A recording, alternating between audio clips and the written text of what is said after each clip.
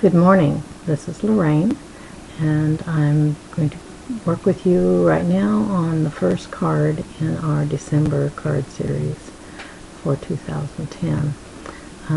So here we go. I'm going to take the camera off me, you don't need to look at me, and we'll look at what we're going to do.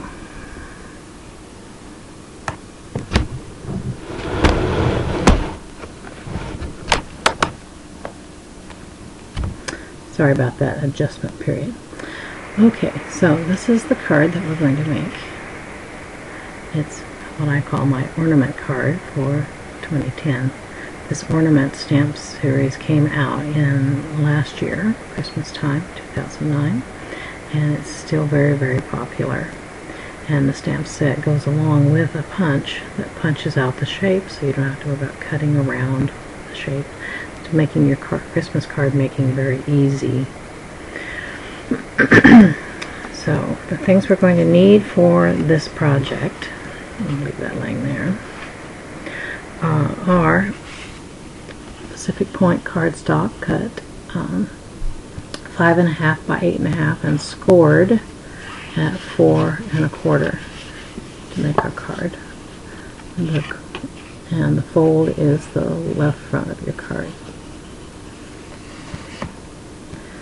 And you're also going to need a square of Marina Mist that's 3.5 inch square.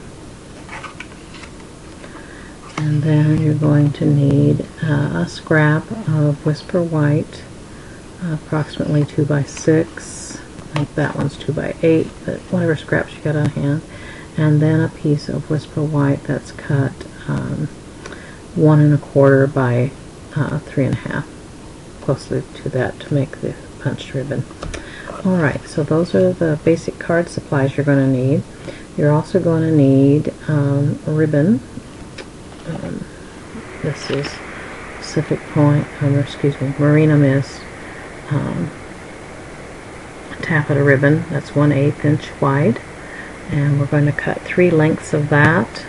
One that's 1.5 inch for this lower ornament, one that's 2 3/4 inch for this ornament that's drops below it, and then 2 8-inch pieces of the ribbon to tie the bows that adorn each of the ornaments. And then you're going to need a brad from our Glimmer Brads.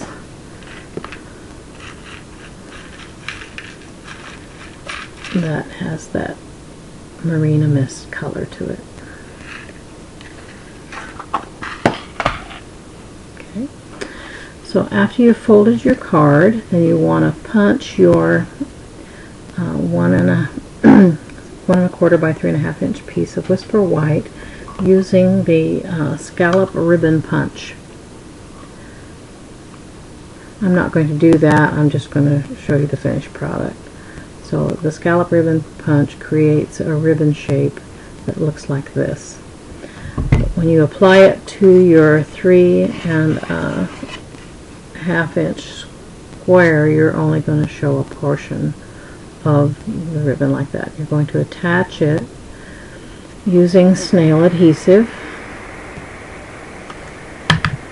and then if there's, I'm not always a precision cutter, and maybe you're not either, and so there's going to be on this one a little bit to trim off, but that's no biggie, so you'll do that. And then you can go ahead and place that on the front of your card about 1 inch from each, the top and the bottom, and right on the edge there with the scallop trim going towards the inside. Next, you're going to take your wider band, about 2 by 6 or 2 by 8 inch piece scrap of Whisper White, and you're going to stamp the images. This is the stamp set that's called Delightful Decorations.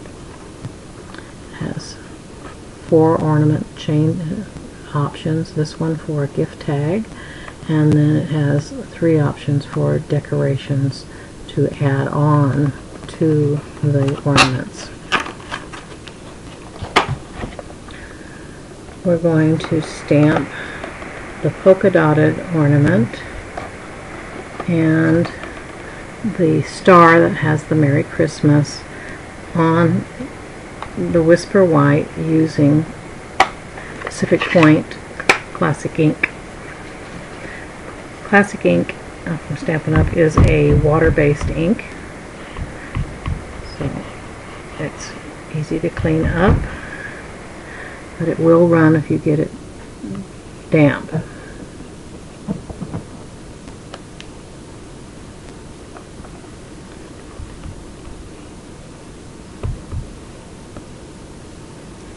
Okay, we have those two images, and now we want to switch inks to Marina Mist Classic Ink and stamp the ornament with the decorative center.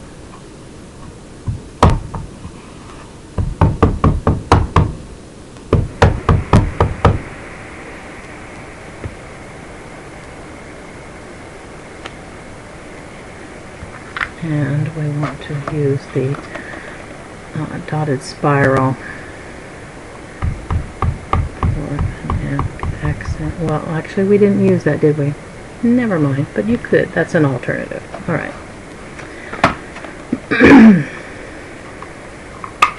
We decided to dress it up a little more with a snowflake instead.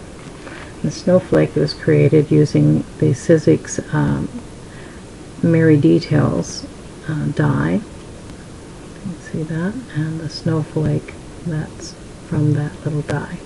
Okay, and the punch snowflake, or the cut snowflake from using that die, looks like this. Let me get it against the blue background so you can see it better. Okay, there we go. Okay, and that one's one we'll use as a decoration on this particular ornament. Alright, the next thing you're going to do is punch out your ornaments circles. So this lovely ornament fits exactly over the top, and you can punch that out and punch the other ornament out. This makes very quick assembly. We're going to do this card, and this would be a card that would lend itself to mass quantity production. This is your favorite for this Christmas season. I'm going to cut out the circle using our 3/4 inch circle punch, and that's the one that will go on the center of this card.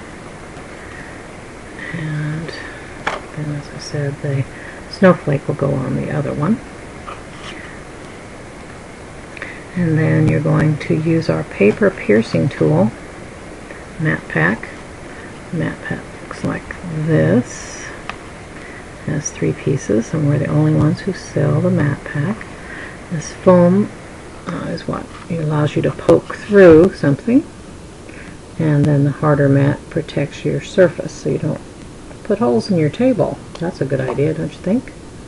Alright, so we're going to place our snowflake, and we're going to punch through both the snowflake and the ornament, and then we're going to insert our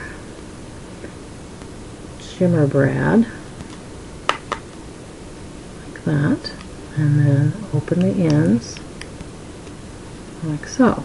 Okay, and we're going to add our Merry Christmas using snail adhesive.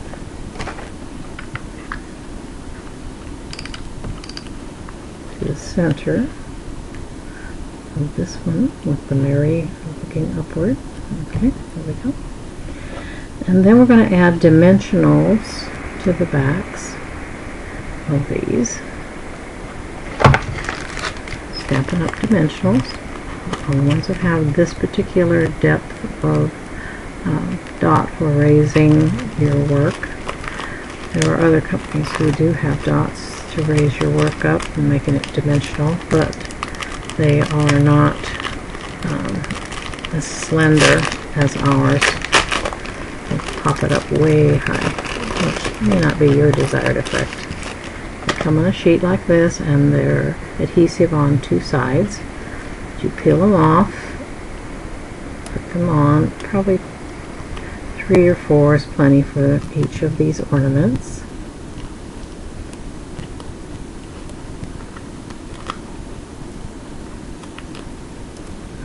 Okay. And then once you've placed them, then you're ready to peel off the back. One of the tips is to poke it with your fingernail so it tips up on the edges, and then you can peel the backs off. Okay, and you'll continue that with all 6 of the dimensionals, or 8, depending on how many you've made. And then you're going to position the ornaments on your card. Just so. I'm going to put that cover back on this one for demonstration purposes. Okay. Alright. So you're going to adhere those. I haven't adhered anything here because I may have to redo this video. Okay, there we go. Then you're going to add your ribbons. Well, I guess you better dry fit it. I always tell people to do that too, and then I'm not doing it. So put your ribbons in place and then dry fit your ornaments. See where they need to go. Okay, then you need to glue them down with the dimensionals. And then you're going to tie small bows using the 8-inch ribbons, and I like the dual bunny ear method where you wrap it around one bow around the other bow loop around the other loop, and then cinch it down. And just play with it a little bit till you want kind of small bow loops, and then once you get, this is an extra length for it's easier to handle. Once you get the bow shape you like, then you can trim these ends off. Okay, you'll do that twice and then attach them to your card like that, and then you are done. Wasn't that a quick and easy card?